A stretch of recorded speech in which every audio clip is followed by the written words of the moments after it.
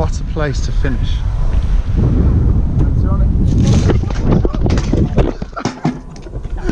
Okay. On camera. Oops.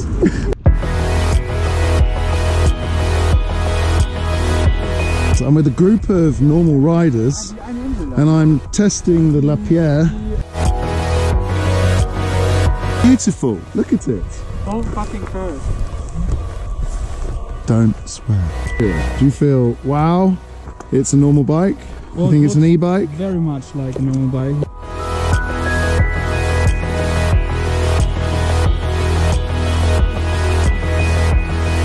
This could be the future. It's that iPhone moment where you zoom for the first time. What about the motor then? This is a Fatsua motor. It is transverse, so the motor is actually driving in this direction, rotating like this. There's a gearbox section here, which has a freewheel clutch mechanism in it, and it has very low resistance. You can pedal this bike with the motor on or off, and it feels almost the same. We push in here like this, and the motor pops out. That is the motor and the battery in one unit, okay? It's about 3 kilos. The motor unit is made up of 2 pieces. First of all, we have the charging port here. We can remove the battery. That's the battery. It's a 250 watt hour, or 252 to be very precise, watt hour battery. Based on my experience riding, you can do about 1,000 meters of climbing with this when you weigh about 90 kilos. So we place it in like this. Should go in very easily. We squeeze it like that. Is that in position?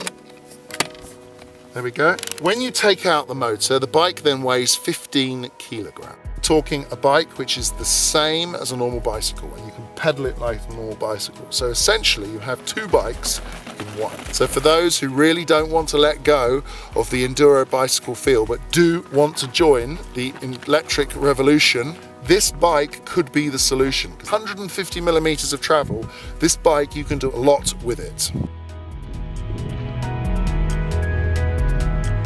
Let's talk about the agility of the bike. Let's focus a little bit more on that. Well, the agility is all about what can you do with a bike on a trail? You approach a very small or very large feature. You didn't see it. What can you do? How can you react? With this bike, you can react, and the bike will follow your reactions. You don't need to anticipate quite like you do with a heavier e-bike. And that's a very important thing, especially for the high-end rider who does not want to ride an e-bike, because this is a solution that goes between bicycle and e-bike.